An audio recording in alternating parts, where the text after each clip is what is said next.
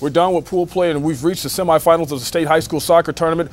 It's win or go home for these kids. We'll start in AAA with the top seed Sandia Prep Sun Devils taking on Socorro. Second half already 1-0 Sandia Prep, and Josh Kim hit the volley. Great shot, 2-0 Prep at that point.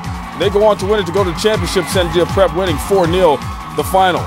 Staying in 1 AAA for second seeded Ruidoso and Bosque School. 3 seed Bobcats on the penalty, and it's Oni Lopez striking it into the upper right corner for the great shot. And Bobcats advanced to the final against Prep with a 2-1 victory.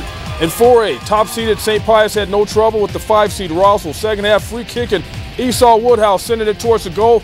Nathaniel Pacheco eventually winds up with it and puts it away. Pius is heading to the final to face rival Academy with a 4-0 victory.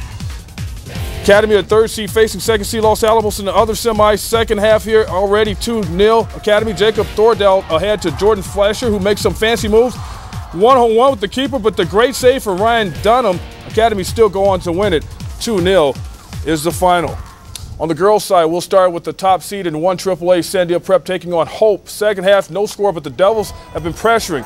Julia Thompson finds Joy Groff, who finds the back of the net. 1-0 Sandia Prep. At that point, they would add 3 more for a 4-0 victory and a spot in the AAA championship game. In 4A girls, top seeded Academy taking on fellow soccer powerhouse St. Pius. Look at the fancy moves of Reina Naranjo. Beats pretty much the whole team except the goalie.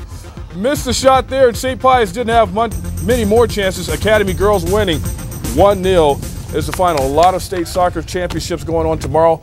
These were the semis today, so it wraps up tomorrow. Long season. The thrill of nil.